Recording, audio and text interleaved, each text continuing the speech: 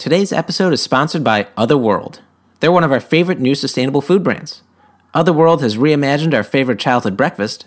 They've created plant-based, superfood-packed, pancake and waffle mixes that are super tasty and easy to make. Our favorite flavor is apple cinnamon. It's packed with apple and sweet potato and naturally sweetened with dates, so there's no added sugar. Also, their metal packaging is made using recycled content and can be recycled right in the curbside bin. Pretty otherworldly. Hey Definers, this is Keaton, the audio engineer here at Sustainability Defined. Believe it or not, this isn't my full-time job. I'm also the founder of Audio Snack, a Detroit-based custom music house specializing in professional, made-to-order music at affordable prices. Audio Snack can't save the planet, but we can save your next project with amazing custom music. Learn more at audio-snack.com. Hey Definers, before we start this episode, just a quick apology. The audio quality on my end just isn't as crisp this time. Technical issues, but rest assured, Scott sounds as beautifully amazing as ever. So anyways, apologies in advance, but we'll get that taken care of next time.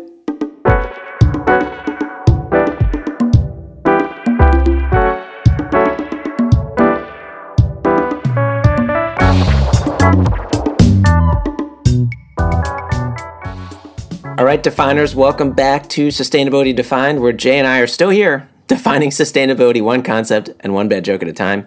Today is episode 63, and it's on sea level rise, a very important topic, and we'll get to that in a minute. So Jay, tell us about the outline for the episode. So first, we're going to ask, what is sea level rise? Followed by, how is climate change causing sea level rise to happen? Then we'll ask, how much has the sea risen historically? And then how fast and how much is the sea expected to rise in the coming years? Then we'll ask, what are the impacts of the expected sea level rise and how does it perhaps differ across geographies and industries? We'll move into what we can do to adapt to the coming sea level rise. And then finally introduce our guest, John Englander. And Jay, before we get into this, we want to say a couple things to the listeners, which is that, here on our podcast, Jay, we've discussed new climate resilience solutions. We've shared up-and-coming sustainable industries. We've provided helpful, empowering tips for definers to implement in their own lives. But today, you and I, we're going to be diving into one of the effects of climate change that threatens to most upend our lives. And that's sea level rise, which we'll refer to this episode as SLR. Now, the scale of the effects are trillions of dollars and hundreds of millions of people. So we're still going to work in some jokes. I'm sure we're going to do that. But this is a pretty weighty topic. And it's honestly, as we were researching this and writing this, it's hard to not get a bit overwhelmed thinking about the ramifications and also not to get into the trap of cognitive dissonance, where people have a thought and then there's a behavior that conflicts with it, and then they rationalize that behavior to avoid the dissonance. Now, there may be some people that have lived on the coast for decades, and then they hear about the science around sea level rise, and then they find a way to dismiss it so that they can keep living as they always have. And that makes sense psychologically, but as we hear today, the science is undeniable, sea level rise is coming, and we must act, as Martin Luther King Jr. said, with the fierce urgency of now. So with that intro, Jay, let's get into it. All right, so let's start by asking, what is sea level rise? And sure, the name sea level rise might speak for itself, but let's break it apart and, quote, see how we can, quote, level up our understanding and, quote, rise together to make a difference. Ooh. Props to Amelia for that wonderful paraphrase. Nice. So, sea level rise is an increase in the level of the world's oceans due to the effects of climate change. There are two main drivers increasing ocean volume. Those are ice melt and thermal expansion. Okay, very important point there, Jay. So we now know that the two main contributors to SLR are ice melting and thermal expansion, but how does that work? Well, first off, let's talk about what's not causing SLR. Contrary to popular belief and to what is sometimes advertised, the melting of icebergs is not contributing to SLR. So it's not like any ice melting contributes to sea level rise. John Englander, who is our expert in today's podcast, he highlights in his new book, Moving to Higher Ground, Rising Sea Level and the Path Forward, a simple science experiment to explain why icebergs aren't the culprit when it comes to SLR. Now, we're going to be referencing this book throughout the episode while diving into different important aspects of SLR. So John says to consider ice cubes in a glass of water. The ice cubes are like miniature icebergs. When the ice melts, you'll notice that the level of water in the glass does not rise. Same thing in the ocean. If the icebergs melt, it doesn't change the level of the oceans. Now, rather than icebergs, the ice that contributes to SLR is the ice on land in the form of ice sheets and glaciers. Ice sheets and glaciers represent 200 feet of potential SLR and hold 98% of the global ice on land. Antarctica and Greenland are the world's two biggest ice sheets, holding about 98% of the global ice on land. And Antarctica is the biggest one here. It alone holds more than 80% of potential SLR. Okay, so here's melting ice, but of course, let's not forget about thermal expansion. It's the second largest contributor to global sea level rise, and it occurs as water expands very slightly in volume as it gets warmer. Over the last century, as the oceans have warmed up about 2 degrees Fahrenheit or 1 degree Celsius, they have increased in height by 4 inches or 10 centimeters just from thermal expansion. This is about the same contribution as from ice on land, but now, of course, ice on land is starting to dominate with the increasing melt rate of glaciers and ice sheets. This one kind of blew my mind, Jay, right? Like, it's such a basic fact of chemistry that water expands as it gets warmer, but to think about it on the ocean scale is kind of mind-boggling. Well, because you're truly going like atomic scale to macro scale, and you see how writ large those like tiny changes have a ridiculously sized impact. Totally. Okay, so let's go to the next part of our outline, which is how is climate change causing SLR to happen? So we know ice on land melting and thermal expansion are the two main contributors to SLR, but why are they melting? What's the climate science behind this? And before we get into the effects of human-caused climate change, let's talk about natural variations in temperature. Now, there's more than one, but a very important natural variation is the Milankovitch cycle. This cycle is due to the elliptical or not perfect circle orbit of the Earth around the Sun, the angular or not upright spinning of the Earth's axis, and that the Earth wobbles as it spins on its axis. So it's got several causes. And this cycle accounts for heating and cooling periods that occur over thousands of years. Now, there are some deniers of climate change that say these natural cycles of the planet, that's why SLR or any symptom of climate change is even occurring. But it's important to remember that this cycle and other natural variations can't explain the rapid warming that has occurred since the Industrial Revolution in the mid-19th century. In fact, according to the natural cycles, we should have started the period of sea level falling, but instead, it's now rising again. So it's kind of mind-boggling to think about how we've been in this wonderful period during the 8,000 years or so of human civilization where Earth hasn't changed much, but it does naturally go through wild swings. Today, however, our current upward swing is not natural, with CO2 levels higher than they've been in the last 3 million years. And although they still account for only 0.04% of the atmosphere, that still adds up to billions upon billions of tons of heat-trapping gas. It's kind of like how alcohol can affect your own motor skills while only a very small percentage of it is actually in your bloodstream. Feedback loops also play a role in accelerating warming. One feedback loop example is called the ice albedo feedback. Basically, as the Arctic continues to warm, sea ice is lost due to the warming. The ice melting exposes more dark ocean, which has a lower albedo than the white ice, since the white ice reflects light while the dark ocean absorbs solar energy. More heat absorbed means more ice melting, and then even more exposed dark ocean, hence this feedback loop. Jay, I think these feedback loops are kind of what scares me, where it's like, man, once this gets going, how do we stop it? You almost can't. And that's why, as you read about climate change, there's a lot of talk about tipping points. You know, is there a point of no return where these feedback loops just have a mind of their own? Yeah, you can feel as if a lot of this stuff is already out of our control. Right. But then once it reaches these tipping points, it's like, well, all right, I guess we're along for the ride. You know? Right. And we're going to get to what to do, so hold on, stick with us here. But let's talk about how much the sea has risen historically, because I think this is very interesting. So an important aspect of understanding the big changes in global sea level is looking at the rock-solid science, the history of Earth's ice ages. For thousands of years, carbon dioxide, global average temperature, and sea level have moved in close synchronization, triggering warming and cooling periods. When Earth was farther from the sun, we received less heat energy. which is quite similar to the way we receive less heat during the winter season each year. You could actually think of the 100,000-year warming and cooling ice age cycles like a large-scale version of summer and winter. Think about how tan you could get, Scott, from a summer that lasts that long. You need and to how much hot chocolate you drink in those winters. You need to stock up at Costco on sunscreen and such, yeah. Right. All right, so 2.5 million years ago, mile-high ice sheets and glaciers existed far from the poles, even into the mid-latitude region. As these ice sheets come and go, sea level can rise and fall as much as 400 feet. The most recent significant sea level rise began about 18,000 years ago, following the natural warming pattern coming out of the last ice age.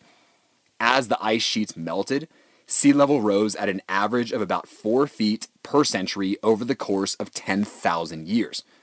Now, 4 feet in a century is only 1/2 inch, or slightly more than a centimeter, per year, an amount that couldn't be perceived, but of course it adds up, and just 4 feet would be challenging is perhaps an understatement for many of today's coastal areas. Right, and in this century, Jay, the rate of sea level rise will almost certainly be much faster than we've seen in history because the current increasing rate of warming is much faster than has been seen by natural warming cycles. And before we talk about what's expected here in just a little bit, let's touch on the rise of sea level in recent history.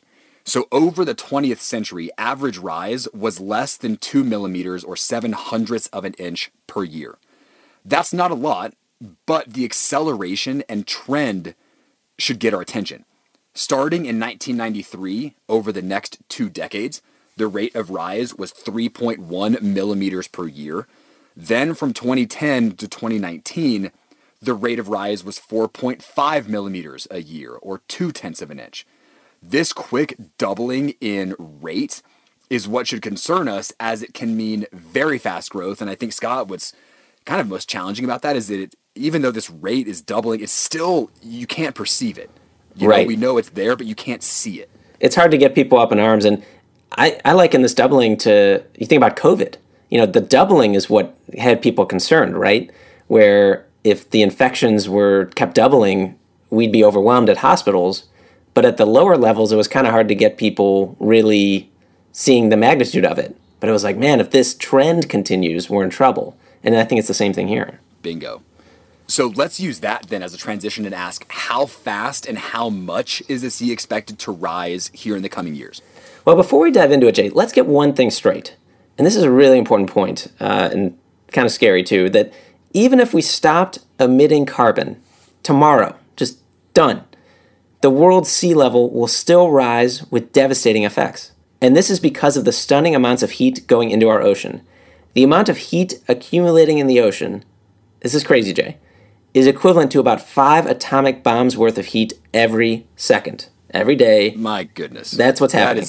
Every second, that's happening. That is just, I can't even wrap my head around that. And the excess heat already stored in the sea will continue to melt the ice sheets for centuries, raising global sea levels. So you've got this energy, and the oceans are so vast, there's this lag time, but it's going to occur over time.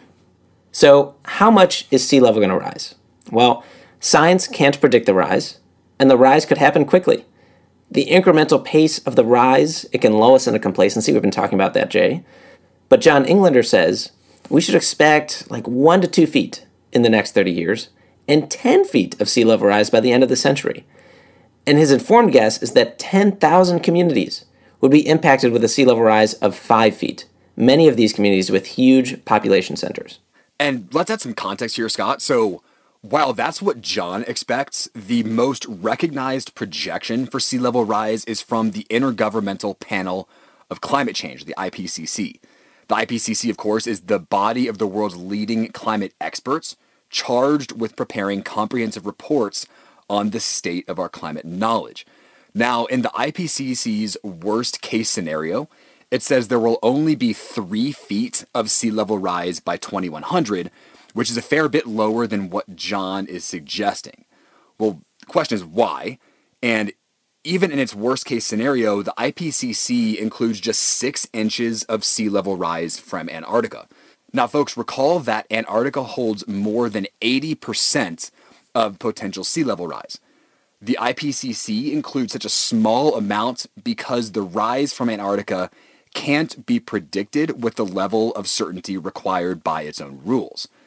Now, John states in his book that 6 inches of sea level rise from Antarctica is not at all representative of what the glaciologists believe to be at stake, as that 6 inches is out of a potential 186 feet of sea level contribution from the southern continent.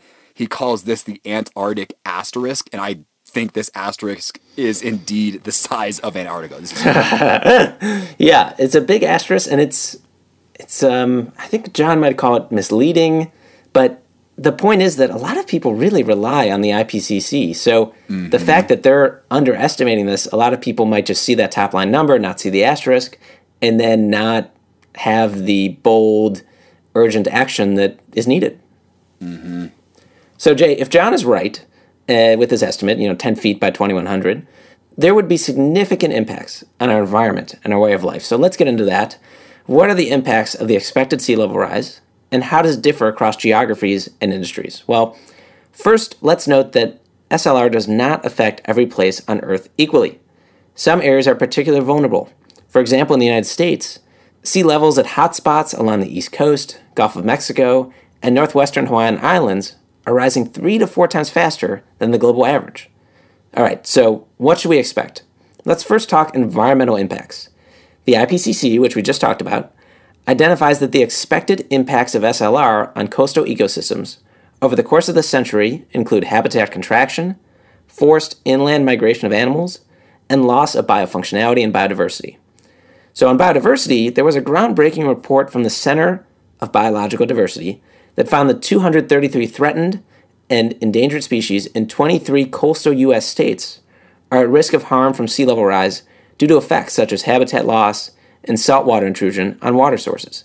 This means that left unchecked, rising sea levels threaten the survival of 17%, or 1 out of 6, of the United States' federally protected species. Okay, so that's what we should expect from an environmental impact perspective. Let's talk about socioeconomic impacts now. First major topic in this category being migration and climate refugees. Though climate change is caused by the world's wealthiest nations, its consequences are felt disproportionately in developing countries that have almost no responsibility for releasing greenhouse gas emissions. So let's consider Bangladesh here. It's one of the most densely populated countries in the world, with 160 million people in an area the size of Wisconsin. Very high poverty levels exist there, as it is ranked the 11th poorest country in the world. Unfortunately, it faces extreme consequences of sea level rise. Over 6% of the country is already underwater, which will rise to approximately 20% with just 1 meter or 3 feet of additional sea level rise. Recall that John is projecting 10 feet of sea level rise by 2100, which is just extremely concerning. Yeah, I mean, and I would say John's estimate, is around 10 feet, right? But even if it's a little bit less than that, right? Like it's still like a crazy. That's just a crisis, just waiting to happen. That's going to happen. Yes. All right, let's keep on moving here. Moving right along. Okay, so coastal flooding. So the National Oceanic and Atmospheric Administration, or NOAA, estimates that by the year 2100, 3 feet of sea level rise will affect an additional 4.2 million people in the U.S., with Florida accounting for nearly half of that total at-risk population. And then at 6 feet, the number jumps to 13.1 million people in the U.S. being impacted. So a quick note on Florida. It's a great example of what we were talking about earlier, that different areas will have different impacts. Consider that Orlando is 80 feet above sea level, and the capital of Florida, Tallahassee, is 200 feet above sea level. So those areas of the state are relatively safe from the worst effects. All right, so thank God Disney World is well positioned here. Yes, let's get our priorities, sure. I'm sure that's what Walt was thinking about. Incredible foresight, that man. And then if we look globally, Jay, a recent study found that if sea levels are just 1 to 2 more feet, the amount of coastal land at risk of flooding would increase by roughly 1/3. In 2050, the study said that up to 204 million people currently living along the coasts would face flooding risks, And by 2100, that rises to as much as 253 million people under a moderate emission scenario known as RCP 4.5. So, like we said earlier, John is thinking around 10 feet by 2100. So these millions of people impacted is pretty real because all these studies I just mentioned were looking at 2 feet, 6 feet. So, yeah, this is serious. And we can't do it on the podcast, but seeing visuals can also help make it real. And if you go to our website, sustainabilitydefined.com, you go to these intro notes, we link to an article from October 2021 that features visuals from the nonprofit Climate Central. And it shows to what extent well-known places will be underwater in different scenarios. It's pretty jarring. Yeah, and Scott, to this point, when you shared this, it blew me away. And so they have different renderings of different places that they show. Right. And one of them is the National Mall in D.C. Yeah. And you live in D.C. I lived there for a bit, and like you don't consider us necessarily like oceanfront at all. But of course, Right. we're on the Potomac River, and that's of course subject to sea level rise. But it's crazy just to see the renderings of what the National Mall would look like as just like a giant lake, effectively. I mean, that's the kind of stuff that these renders, I think, do a good job of conveying, And again, back to your point, Scott, whether it's 2 feet, 3 feet, 4 feet, I mean, the impacts are still going to be pretty drastic. So I would definitely encourage all of our definers to go check out these images. And in terms of visuals, Jay, there's actually a really good movie called Chasing Ice. Have you heard of it? Mm-mm. So it's a documentary about the melting ice, and it has stunning visuals where you see the rivers of water underneath the glaciers that are melting them, and the ice chunks falling off, and that movie is really impactful as well from a visual perspective. All right, so we've been talking about socioeconomic impacts of sea level rise. The third bullet under this topic we're going to talk about is GDP and really just general economic impacts. So John says the adaptation to sea level rise will be the greatest economic driver this century. From an economic sense, it will likely devastate many while being a boon to others. And as John notes in his book, crisis in the Chinese language has two characters, both danger and opportunity. I love that. Yeah, so when it comes to the value of assets lost from projected coastal flooding, $17 to $210 trillion in assets are projected to be lost by 2100, with the severity of assets lost depending on adaptation strategies utilized. It is an enormous number. And big range, right, Jay? But even if it's not at the top end of that range, yes, he's exactly. still crazy. Exactly. Another recent study found that people currently living in areas at risk from a 3-foot rise in sea levels owned $14 trillion in assets in 2011, an amount equal to 20% of global GDP that year. So that tells you, Jay, how much these coastal assets are worth, right? Huge. It's valuable stuff. Huge. Now, this loss of value wouldn't just be those whose homes go underwater. And those homes, they might actually start losing value even before the water comes, as people anticipate it coming. And note that even those on higher ground may also lose property value. John tells the story in his most recent book of a reader who sent him a note saying, "Your first book caused me to think about how even though my house is well above sea level, that is not the case for many in my community. And if my community starts to fail, my house may not flood, but it will still lose value." So that kind of shook me, that we're talking big numbers here and homes flooding, but even the homes that don't flood can be impacted. Right. And again, Scott, I think we touched on this just now, but you can look at this from both like an immediate physical perspective where okay, my house is threatened by sea level rise, but you also have just this massive investment in this real estate to begin with. And so, if one event or perhaps, one city starts to get truly impacted by sea level rise, well, there are all these different groups that have invested in these real assets that will trigger these negative economic consequences way elsewhere, even if, those funds themselves aren't located in this city. So, I mean, it's so interconnected. Totally. And it just impacts society on just so many different levels. And we mentioned it at the top, but like what you're describing, that we're talking trillions of dollars in swing of value. Mm-hmm. And it's just like, wow, this is a fundamental shift in how we operate.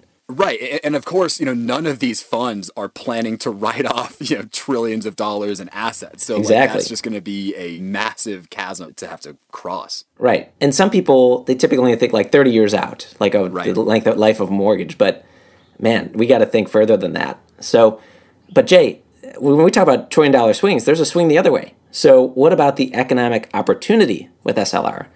And with so much uncertainty along the coastline, people and capital, they're probably going to seek refuge elsewhere. Cities that are isolated from sea level rise, but accessible to the ocean shipping lanes, may see a very positive effect on their property values and economic growth.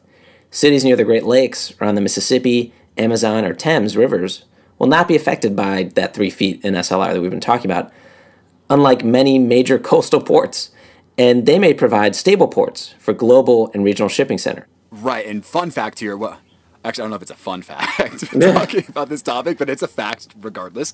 The Great Lakes here in the U.S. will not be impacted by sea level rise anytime soon, as they're actually hundreds of feet above sea level. I did not know that. And I didn't know that either, Jay. I mean, it's crazy to think about that it's that high, that much water. Mm-hmm. And aside from the economic benefits of the shipping routes, Scott, which you just mentioned, it's foreseeable that communities on stable rivers and lakes may benefit from the growing uncertainty about oceanfront locations. After all, and I know this to be true being in real estate, water views are prized in either setting. So as a result, there is good upmarket potential for many lakeside or riverside properties. Jay, why don't you start a real estate firm that specializes in this sort of thing? Scott, the wheels are spinning. The wheels are certainly spinning. Okay. It's going to be the ad on our next episode. Right. And another socioeconomic impact here, Jay, is small island extinction. Islands across the world will be severely impacted by the impacts to SLR due to their high exposure to coastal areas and intensified cyclone activity, even with best-case scenario projections. Now, a rise of just 3 feet, that could submerge as much as 2/3 of Kiribati by the end of the century, and I know other islands are similarly situated. Okay, so we've been talking a lot about what are the impacts of expected sea level rise. We've broken that down so far into 2 buckets. We have environmental impacts and then socioeconomic impacts. Number 3 we're going to focus on is perhaps unique industry impacts that sea level rise poses. So the first one we're going to touch on is insurance rates. So changes to the main U.S. flood insurance program will raise rates for 77% of policyholders. In fact, by April of 2022, most current policyholders will see their premiums go up and continue to rise by 18% per year for the next 20 years. That's exorbitant. But Jay, I mean, it's also just bringing it in line with reality. I mean, we haven't been charging enough. The risk is high. Right. I mean, it's truly a market correction. Right. Should taxpayers be subsidizing all these people that have chosen to live in dangerous areas? I don't think so. And should we give them that price signal? You probably shouldn't be there. Mm-hmm. So some policyholders will only see modest increases, of course, but some high-risk homes can potentially see increases upwards of $12,000 a year in insurance costs. Again, Scott, to your point. Mm-hmm. So along with that, home prices and devaluation is, of course, another area to focus on under unique industry impacts. We've talked about it a bit, but even now, homes exposed to sea level rise sell for about 7% less than their unexposed counterparts, as just 1 inch of water can cause $25,000 of damage to a home. So that's 1 inch, Scott. How about 10 feet? Yeah. Have you had problems with flooding, Jay, anywhere you've lived? I guess I've had my basement flood in my childhood home, but beyond that, and that was pretty damaging. So Denver is definitely a little bit insulated, but my mom had moved back to Houston, and she was there for Harvey, and that's a different kind of flooding, as I think John will touch on in our interview. But no, I mean, and it's funny. She's a realtor in Houston, and she saw firsthand the economic impacts of flood damage and what that does to home prices. It's pretty remarkable. Yeah, it's so violating. I mean, this is your home. This is your personal stuff. And again, it's funny, Scott, because it's like, well, okay, if my home floods with, 1 inch of water, like, okay, it's 1 inch, like my ceiling height is like 9 feet. Yeah. But you just think about all of the, systems that are, under your feet, or even if just furniture is exposed to water that starts to mold. I mean, electrical stuff, who knows? Electrical stuff, yeah. I mean, she would send me pictures driving down the streets in Houston where people had just thrown heaps of just furniture and couches, bookshelves, stuff that had gotten wet is at risk of molding, and it was like just trash everywhere. It was pretty jarring. Wow. Okay. Well, just one more point here on the unique industry impact. So SLR offers an opportunity for many professionals to be part of the solution as well as gain business. These include lawyers, engineers, architects, city planners, and finance professionals. John, in particular, says architects must lead, since they can create a built environment that is aesthetically pleasing while functional in our new reality. Okay, and so Scott, I think that leads us well to our next point, which is what can we do to adapt to the coming sea level rise? So planning ahead for sea level rise will enhance or undermine future economies depending on how communities approach the issue.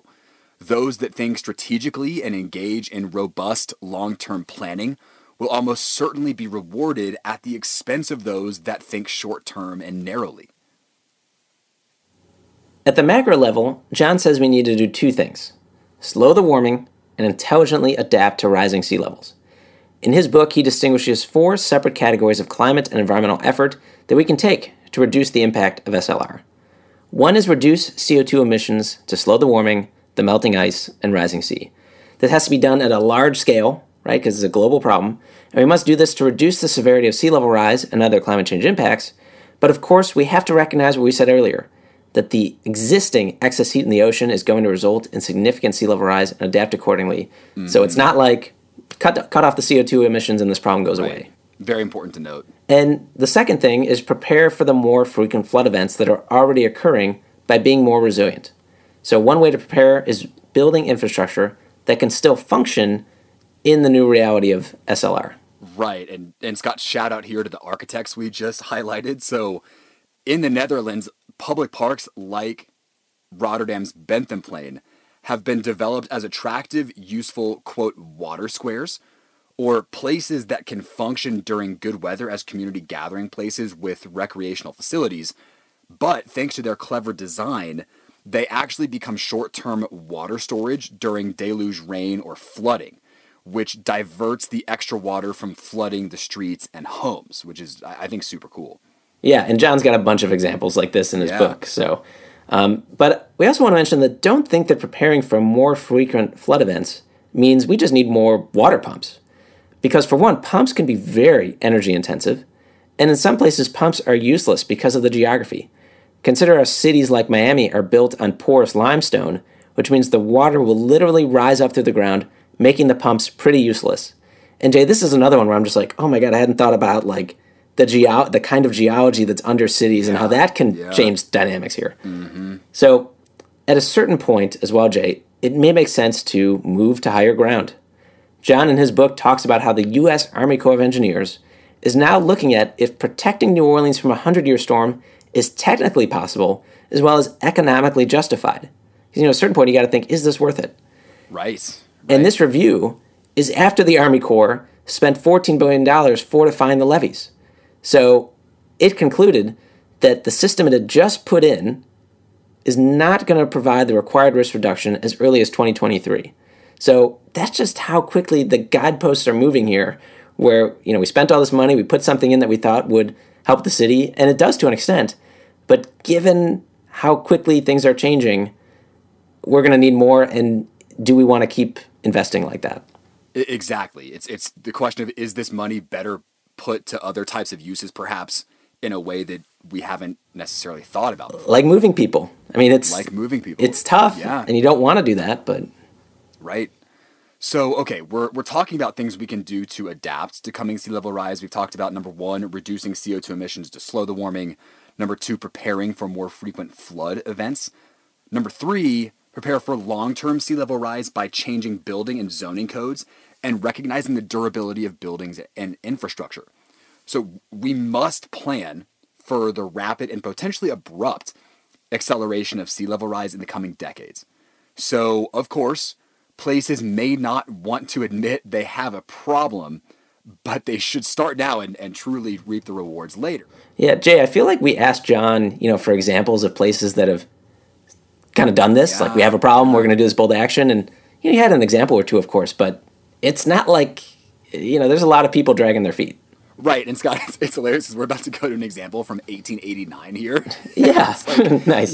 We need more contemporary examples here. So this example from history that we ought to draw upon comes from Seattle, and it's a crazy stat. So back in 1889, Seattle committed to rebuilding its entire city, in some places raising streets by a whopping 22 feet after a great fire destroyed the area. Seattle had faced flooding for years, and with great foresight, the city took advantage of that disaster as an opportunity to fix the flooding streets. You can actually do tours of the city that used to exist, because some of it's still there, and apparently there's even like a coffee shop or two that is existing in the old city. Wow, that's actually fascinating. Yeah. And I haven't done that. That sounds right up my alley. More recently, and here we go, Scott, here's something more recent. Mm-hmm. Indonesia announced that it is spending millions of dollars to move its capital to a newly built city, in large part because Jakarta is actively sinking due to subsidence. We also need to build with long-term sea level rise in mind and factor that in when building bridges and such. We can't plan and build based on historical patterns. Right, because the guideposts have changed like we were talking about. Mm-hmm. And sadly, much of our existing infrastructure doesn't account for the new reality. Consider that the United States has 29,000 miles of levees that are helping protect against flooding, and these have an average age of more than 50 years old. And so they were built without present flood risks in mind. Okay, and the fourth point here as far as sea level rise adaptation is addressing the multitude of other critical environmental issues, including clean air, safe drinking water, recycling, ending the scourge of plastics in the ocean, coral reef protection, wildlife and ecosystem conservation and restoration. Just a handful of small topics, Scott. Right. And I think John is saying, we got to do all that, like the building and the way we were talking about, and maybe people need to move certain places. That all needs to happen in parallel with addressing all these other critical issues that you're talking about. Right. It's as if, it's a mantra no matter where you look in sustainability to know that there is no one silver bullet, right? We have to tackle this issue on literally all fronts. All right, so Jay, I think we can agree. I mean, we had a lot of help from Amelia on this episode as well. But if you think we kind of sounded like we knew what we were talking about, that's because we read John's book. Okay, John, so much of these intro notes are pulled from his book, admittedly. And so we're excited to interview him and have you hear directly from him. So John Englander, he's an oceanographer, multi-book author, and international speaker on climate change and SLR. He's logged over 5,000 scuba dives. That's amazing. And he was at one point the CEO of the Cousteau Society. Multiple expeditions to Greenland and Antarctica have shown John firsthand the devastating effects of melting ice on land reaching the sea.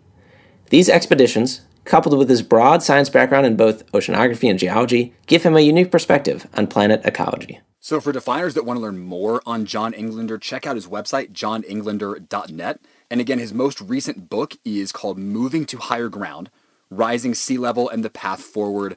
But before definers, you branch off into those two sources, let's just jump on over to our interview with John. I guarantee you'll enjoy it.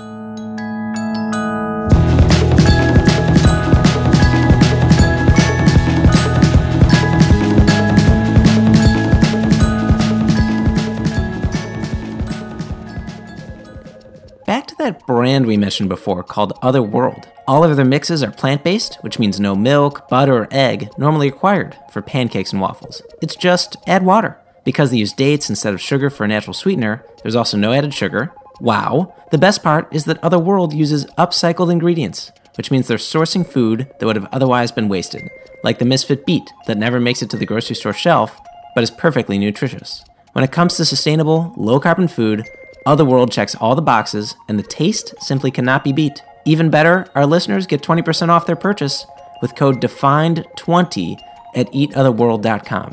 That's defined, the number 2, and then the number 0. Your breakfast or breakfast for dinner is about to be upgraded. Are you tired of wasting countless hours searching for the perfect music for your project and settling on something that's just not quite right? Let Audio Snack's team of songwriters and producers bring your vision to life with custom music at affordable rates. Your work deserves better, and that's why with Audio Snack, you have total control over the sound of your project. We will work directly with you to create music that you can be proud of. Check us out at audio-snack.com. Audio Snack, music so good, you'll come back for seconds.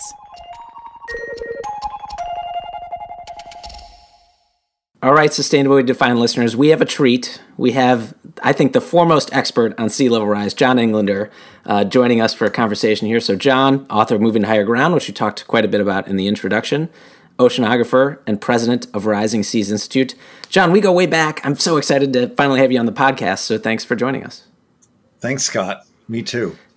All right, so John, you have a background in geology and oceanography, and it likely happened quite early, but do you remember the first time you heard that term sea level rise? I mean, did it hit you right away of just the gravity of the term, or did you come back to it later on in life? Like, tell us that story. Well, the first time I heard about sea level rise and significance was in college, and I hate to say that was 50 years ago, and I was paleogeology, learning about the ice ages, and when I heard that sea level rose 400 feet repeatedly, that was a mind blower. But that just was in geologic history, even though it was 20,000 years ago, it wouldn't affect us in the modern era. So it got my attention. But it was somewhere in about 88 or 1990 when climate change was becoming an issue, and Dr. James Hansen gave his rather famous testimony to Congress about the risks of climate change and global warming. And he mentioned rising sea level. And I'm pretty sure that was when, from a modern era time frame, that all of a sudden the antenna went up. But even then, that's 30 years ago. Yeah, none of us could have imagined things warming this quickly. Yeah, or that if it was happening this quickly, that we'd still be a little slow to act, right? And that it's taken this long and we're allowing things to keep taking place. And the longer we delay, the more expensive things get and the harder things get. So exactly. We do want to ask you, though, about, I don't know if you've written these books, but you've seen things firsthand with your expeditions to Greenland and Antarctica. So how have those shaped your perspectives on sea level rise? You hear this testimony, but there's another level there when you're actually seeing it up close. Can you tell us a bit about one of these trips and how it shaped your thinking? Yeah, thank you. There's probably 3 different trips I would bring. I've probably done a dozen trips to the Arctic or to the polar regions, the North and South Poles. So you've got a pretty good jacket, I bet, then. In 1985, I did my first trip to the high Arctic. It was a diving expedition. We were diving under the polar ice cap, actually. Wow. Yeah. And we went up through the northern Canada, through Montreal up to Resolute Bay, the northernmost community in Canada. And we were out there on the ice diving for a week. And the bleakness and just the landscape or icescape was stunning. And I knew then I was coming back, that it was a captivating part of the world. It was just like it wasn't like another planet. On that trip, and I recount this story in my first book, High Tide on Main Street, we had some Inuit, the local guides, and we lost a snowmobile through the ice. Whoa. And they wound up muttering a word, Ugianaktuk, which when I got them to explain it, because they kept saying it, it was weather behaving strangely. And the ice should not have been that thin. Yeah. It was unusually warm, and there was some unusual patterns happening. And these locals, from generations there, were surprised. And in hindsight, we can say that was around the time that global warming was having its early impact in the Arctic. Nobody could put that together back then. Then in trips to Antarctica and to Greenland, which are the 2 big ice masses on land, and now are my attention because that's what will determine sea level rise globally as they melt. The vastness understates the scale. Mm-hmm. When you see Greenland, which is the same size roughly as Miami to Maine, and really? The East Coast to the Mississippi. That's the size of Greenland, and it's covered by 2 miles of ice today, and it's melting quickly. And Antarctica is 7 times bigger than that. The scale is hard to convey until you see it. Yeah. So yes, seeing those things in person changes your scale of reference. It's like the first time if you've been out on a boat out of sight of land and you see the ocean all around you for as far as the eye can see, it just gives you a sense of, it changes your scale perspective. John, I want to keep tapping into your experience here because you've seen so much. You've tracked this topic over such a critical juncture and several decades of time. And you've talked to people about this issue all over the world. So I'm curious, have there been any talks that you've given that stand out to you, maybe because of the people, the location, or the questions that were asked of you that you think our listeners might find interesting? Great question. I think it's pretty universal across all audiences. And I've talked to scientists and engineers and architects and military leaders and intelligence agencies and so on.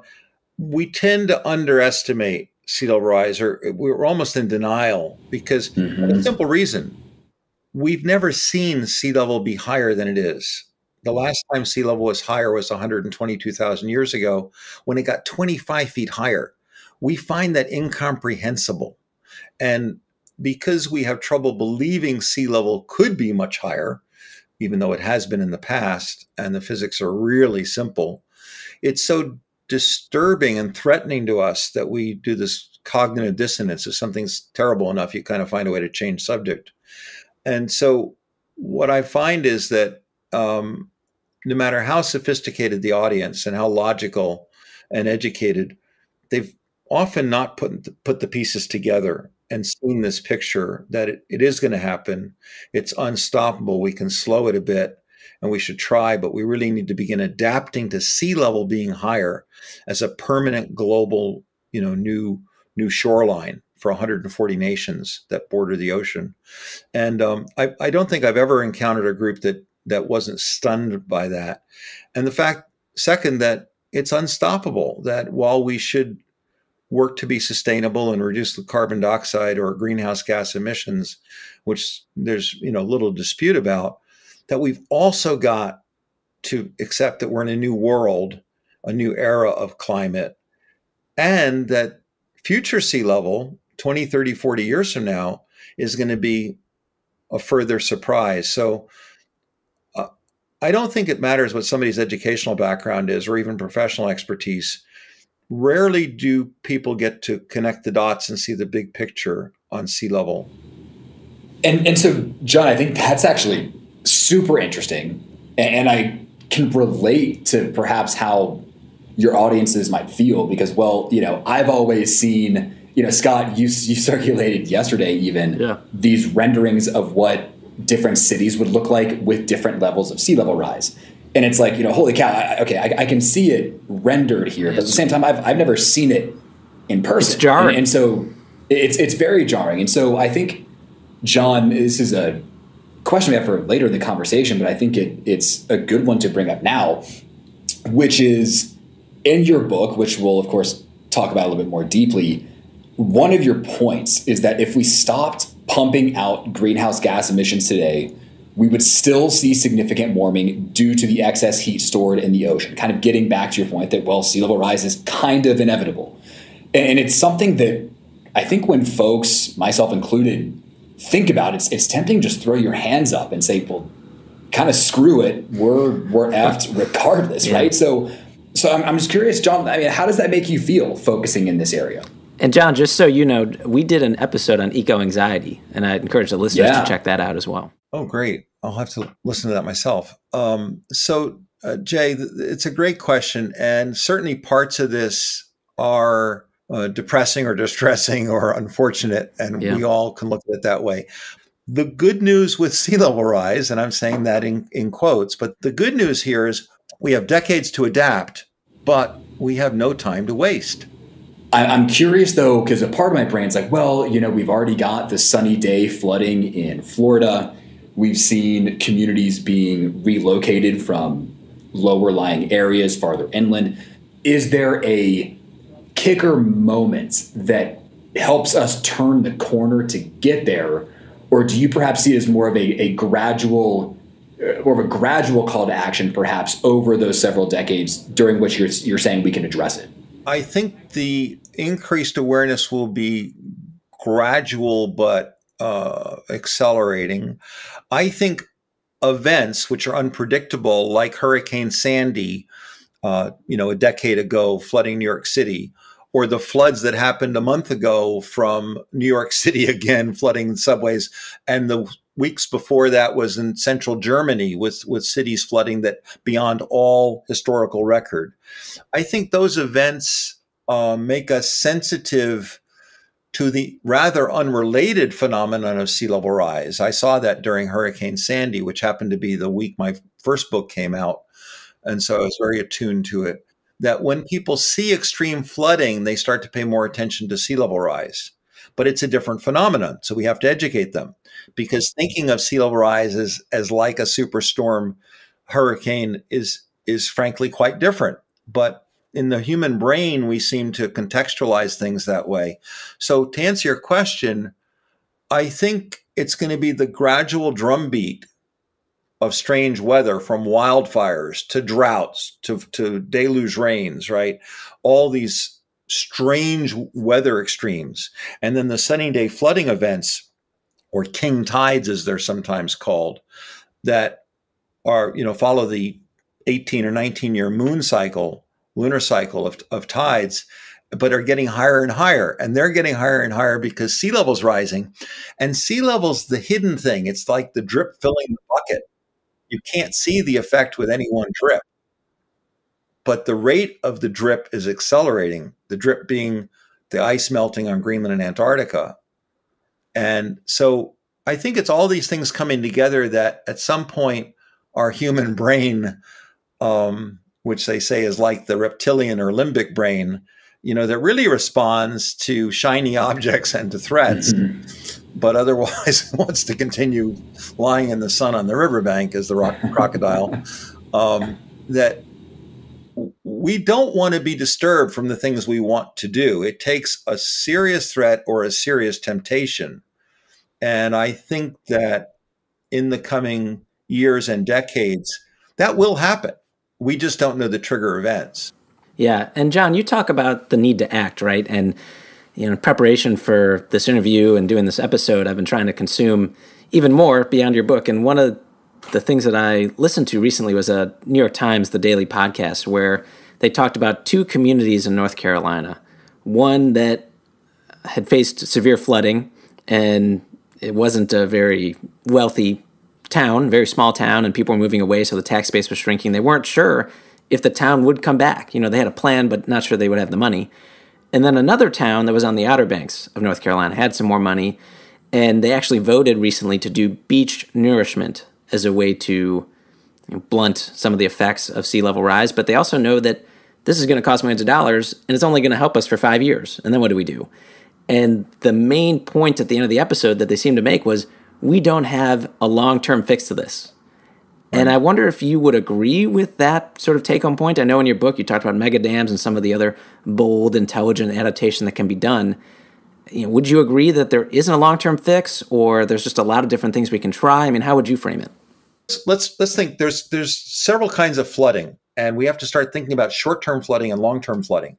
There's a town or part of Amsterdam where they've zoned it, and they have these floating amphibious houses that are on ground, but when there's short-term flood events, the houses float quite safely, and their utilities come in through an umbilical, some flexible hoses that go up, and they can sustain floods until the water goes down, and then they're back on ground. So that's an innovative kind of architecture and engineering. I can see many communities doing that to cope with short-term floods. Now, when sea level is 10 feet higher, let's say 100 years from now, it's easy to see that the places that are just bit by bit piling up sandbags or pumping sand to the beach will have changed. Now, the question is, when does it become obvious that they need to take a big step versus just building the seawall a little bit higher, or bringing in a little more fill, or raising their house 2 feet? And the truth is, it depends upon the rate of sea level rise, and that's an unknown factor because the rate of sea level rise depends almost entirely on the rate of Greenland and Antarctic melting. The ice on land, as you talked about in your introduction, that melting icebergs have no effect on sea level because they're floating ice. But it's the ice on land, 98% of which, as you noted, is in two places, Greenland and Antarctica. But if all those places melted, both those places, sea level would be 200 feet higher. Now, that's not going to happen for centuries. The question is, what could happen in the next 50 to 100 years? And we could have 5 or 10 feet of sea level rise. Yeah. We don't know. So when do we see the self-interest to move to higher ground, as you say, or to build things on floats, or for temporary submergence or flooding? This is a new adventure for us. The problem is we have an estimated 500 million people that potentially could be displaced over the next 100 years by rising waters. That's an incredible number, of course. And that number is not mine. It's from The Economist, certainly a highly reputed magazine. Because we got to think about Bangladesh and Vietnam and, coastal megacities like Shanghai and Jakarta, not just New Orleans and, Annapolis and San Francisco and places like that. It's a global phenomenon. The world does not want to move inland or to higher ground. They like where they're living now, but the coast is going to change. Right. And I'm glad you brought up the displacement of people that this is going to cause, because one thing we also wanted to ask you was about the equity dimension here. And does it concern you that certain coastal areas might have more money to address this? This is what the New York Times podcast was hitting on. Does it concern you that some people might have an easier place to go if they do want to retreat? Can you talk to us a bit about some of the equity dimensions here and sort of how you think it should be done to ensure that we're trying to treat people as fairly as possible?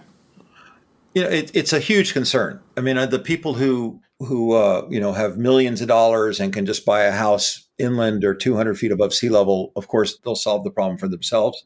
We do need to be concerned about the tens or 100 million people who are going to need some assistance. We need to find vehicles to equalize things and get them out of harm's way.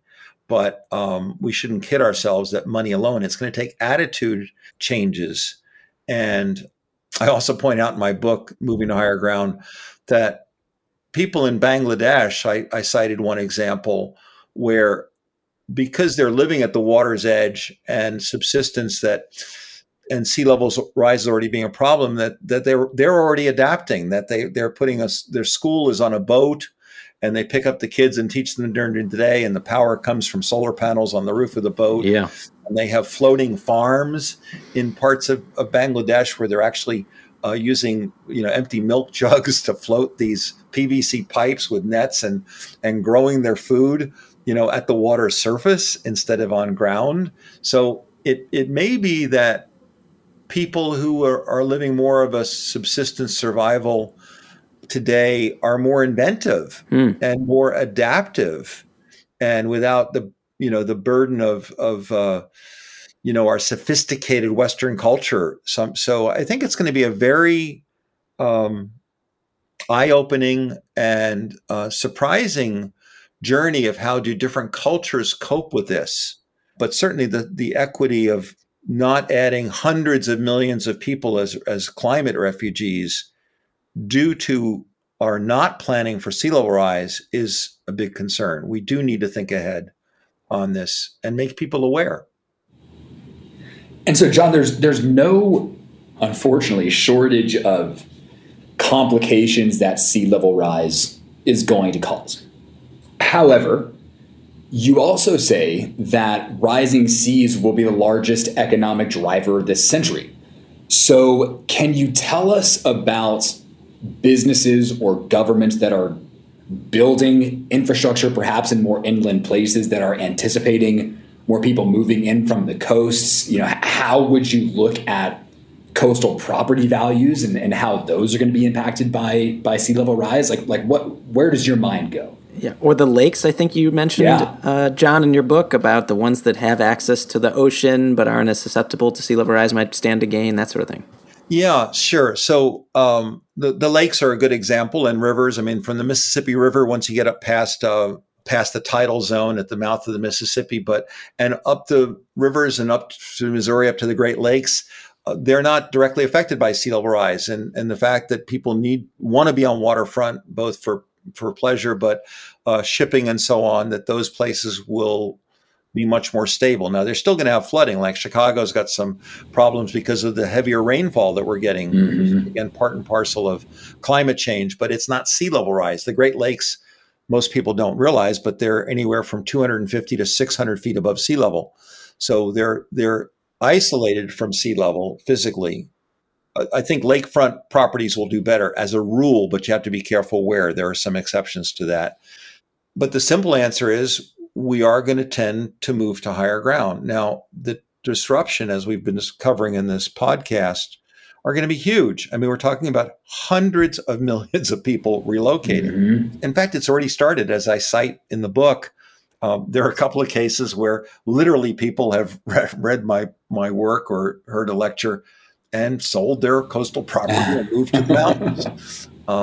That will continue. But to answer your question about investments, I think companies that make pumps are going to do well for a while, although you can't infinitely pump this water as sea level rises, but there will be more need for pumps, and construction firms that do coastal engineering and building seawalls will do well.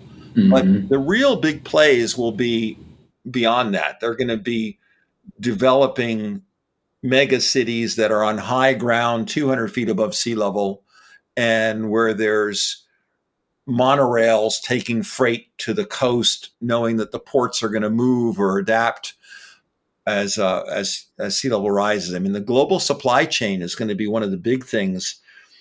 You know, you hear about China engineering their Belt and Road Initiative for a new global supply chain over land and sea.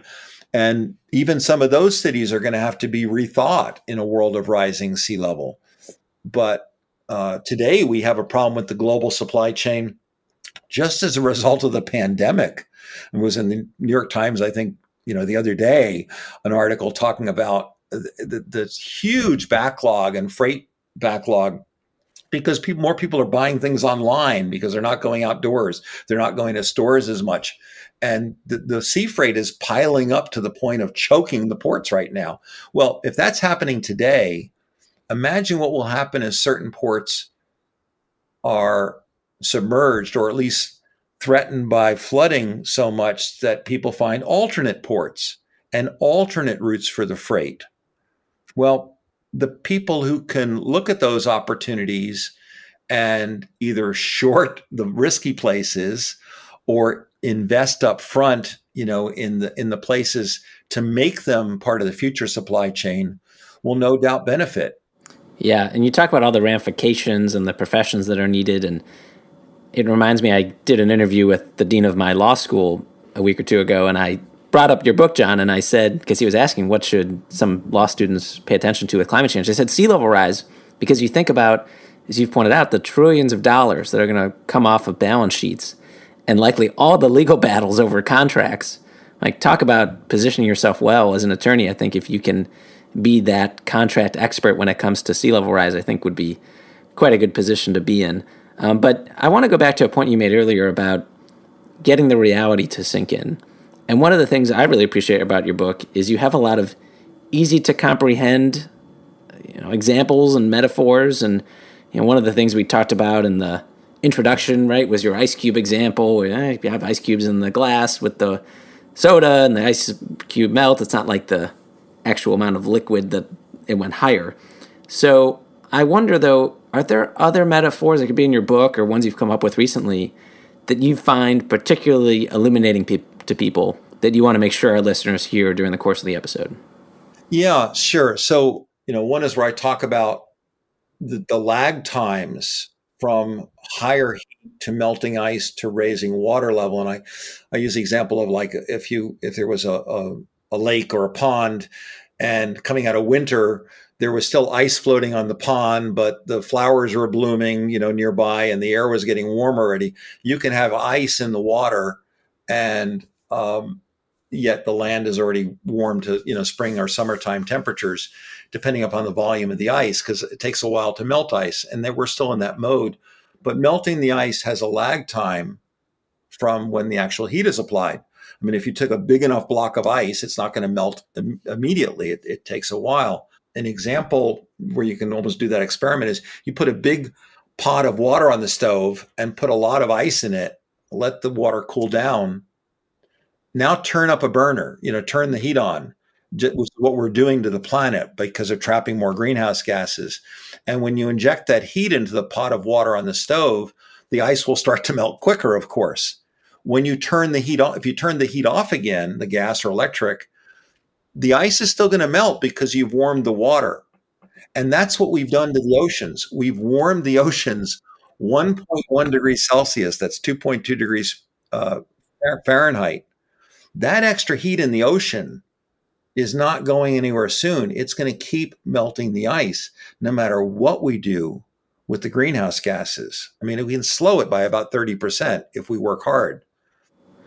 Okay, John, let's actually move to our traditional last question here. So let's pretend that the three of us are hanging out in St. Mark's Square in Venice and lamenting the flooding and the questionable future of this beautiful city. And then we're seeing there's some people across the way that are interested in our conversation, and we want to engage them with some interesting party fact about sea level rise to bring them in. What would be that one party fact, that one stat that you would throw out at this conversation or a party generally to get people to just be like, whoa, about sea level rise? Well, the one that I tend to gravitate to is to say that sea level hasn't changed much in 6,000 years, all of human civilization. Before that, it was 400 feet lower and 25 feet higher. And that happened before man's impact. And so that should be our wake-up call. But the fact is now sea level's rising because the planet's warming, because the ice is melting. And in fact, we should be going in the opposite direction according to the natural cycles. So the natural cycles should wake us up to realize that we were naive to think that sea level is permanent. But also, we now have clear proof that the extra greenhouse gases trapping more heat are putting us in a warming phase with sea level rising, when by nature we should be in the opposite phase. And that those facts from geologic history, which are easily verifiable and not in any dispute, gives us a reality that most people find intriguing and provocative. Well, thanks, John, for helping us and our listeners better understand the reality around sea level rise. It's coming whether we like it or not. We got to grapple with it. We got to adapt to it. And thanks for all that you do to help everybody with that. Well, thanks to both of you for spreading the word and enlarging the audience. Thanks, John.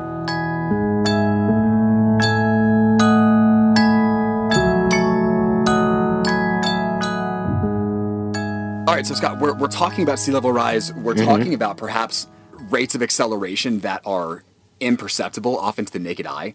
Okay. Definers know that I like to at least attempt to end these episodes with a joke, and I am crossing my fingers that the quality and funniness of my jokes is accelerating at a rate perhaps faster than sea level rise.